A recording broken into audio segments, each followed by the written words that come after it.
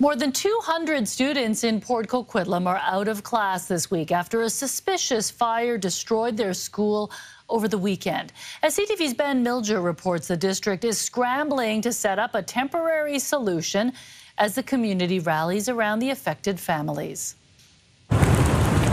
Smoke still rises from the rubble more than 2 days after a fire consumed Hazel Trembath Elementary School.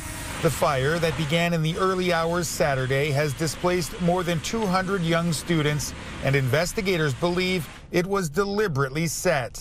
What has happened here is just truly disgraceful, and I don't know how that person or that group of people could look themselves in the mirror. The city of Port Coquitlam has set up these donation bins at community centers so people can drop off new supplies to help the students get back on track as quickly as possible. It's really difficult, that loss. And of course, teachers, as we all know, teachers dig out of their own pocket all the time to supply their classrooms.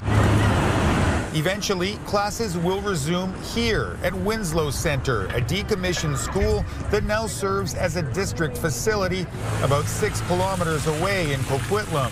The place was buzzing with activity Monday as district staff coordinated with work crews tasked with getting the building ready to host classes.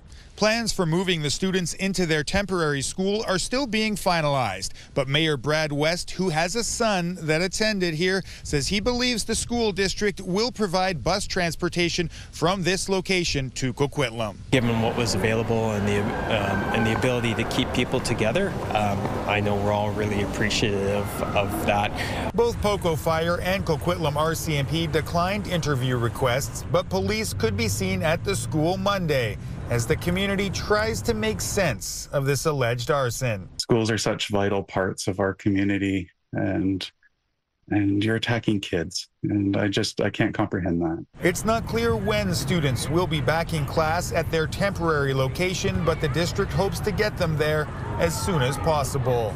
Ben Milger, CTV News, Port Coquitlam.